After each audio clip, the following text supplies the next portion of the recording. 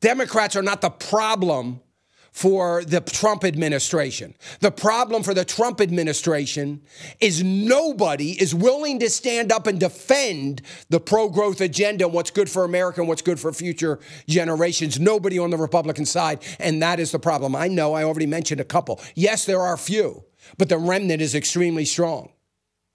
But we can't do it in unity. Heaven forbid.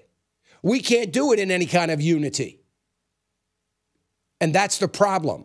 I don't know how we're going to have health care when we have a body of Congress, of the House of Representatives and the Senate, that are there because every single one of them promised they were going to repeal Obamacare.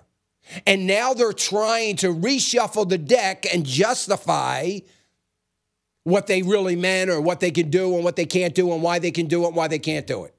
Let's not continue to blame the lies and deception coming out of the weasel Democrats when the Republicans don't have the backbone to fight for anything.